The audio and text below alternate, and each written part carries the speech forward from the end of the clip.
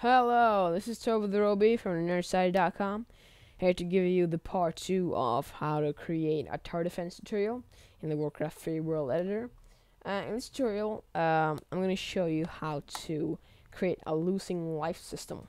So when the enemy unit enters the final region, the leaking player will lose a life.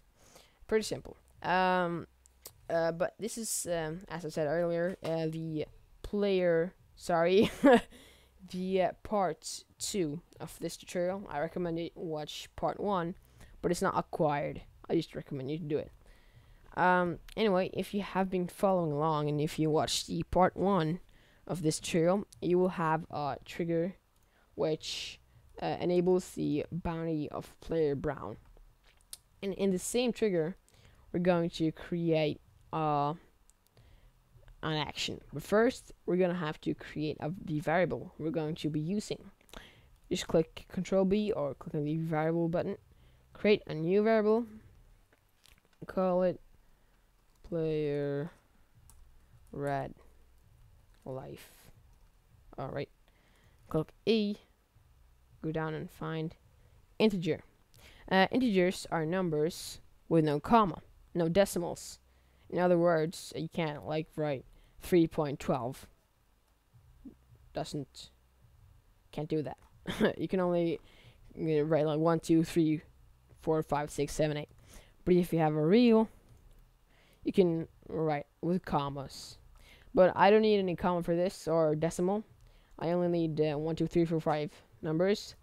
And I'm just gonna pick integer and click OK. Now go up and find the new action button, Control R if you want to do that. Click S and set variable, that's called, and set which variable.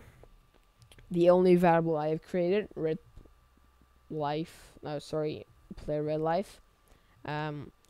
Okay, and we're gonna set this to 30. So that's our amount, the amount of life the player has. If you want more or less, you can of course you can pick that, like 20 or 50 or 40, doesn't matter. You can pick anything. This is just the amount of lives the player is going to have. Alright. Now create a new trigger, and this one's going to be called, let's say, PLR lose life. In other words, player red lose life. The event is going to be when a unit enters the final region. So click U, find unit enters region. Which region? We're gonna select our region, the last region, the final region. If the unit enters that region, we need a condition, because we only want our enemy, when our enemy unit enters the final region, that's the only time we're gonna lose life. For example, if your builder went in there and you would just lose life, that'd be kind of weird. So we need to check which is the owner of the entering unit. So go ahead and click on the condition button, go down and click P, player comparison, owner of unit, owner of entering unit. So owner of entering unit equal to player 12 or Brown. Alright. So if entering unit equals to player Brown, then do the action. And the action is the minus life action. Click S, set variable. Which variable? The player red life variable. And this is kind of interesting. And we're gonna go ahead and find the arithmetic. I think it's pronounced that way. Anyway, that's value plus value, or in this case, value plus 1. But we're gonna put it in player red life as the first value, and click minus up here, and the amount of lives you want the player to lose each time the unit enters the final region. I'm just gonna pick 1. So there you go. When the unit enters the region, owner of entering equal to player Brown, then set player red life to itself -1. So if the player has 30 lives left, it will set itself to 29. And if he has 29 lives left, it will set itself to 28. Fairly simple. But one problem now. The player doesn't know how much life he got, how many lives he got. So we gotta tell him. Go ahead and take a new action, or Control R, click G, game text all the time, display to player red, since player red is the leaking player here, at least in my case. And the text, go ahead and find consonant strings, I think it's named, and call player red just lost 1 life, and has, alright, that's it. Player red just lost 1 life and has strings, 2 plus string plus string. Go ahead and find convert integer to string, or if you have a real, convert real to string. But we have an integer. Convert integer to string. Click on that and find your variable. Okay.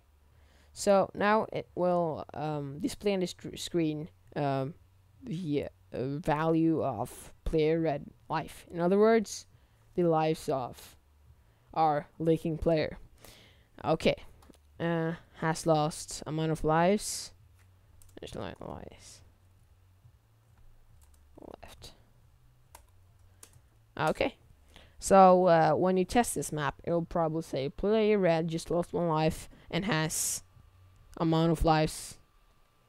Also, in other words, player red life amount plus, it will say lives left. I want to watch out that that you take what's the name of that? You press the space bar and you get some air in between. Okay.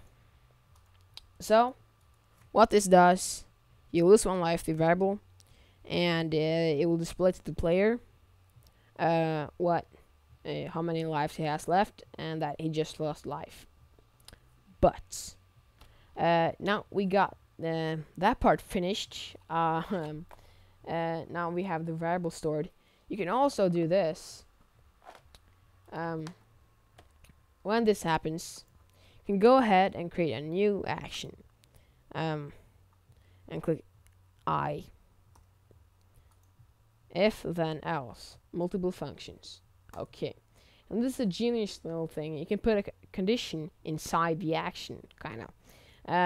If then else. Yeah. So we're gonna check if this guy's 0. All right.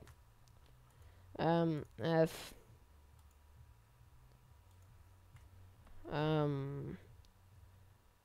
integer comparison f our variable equal to 0. So if the life of player red life equal to 0, then we're gonna set the defeat action if the player red life equal to 0. So take a new action, go and click G, find game defeat. Defeat player red with message. Your message. I'm gonna tell you.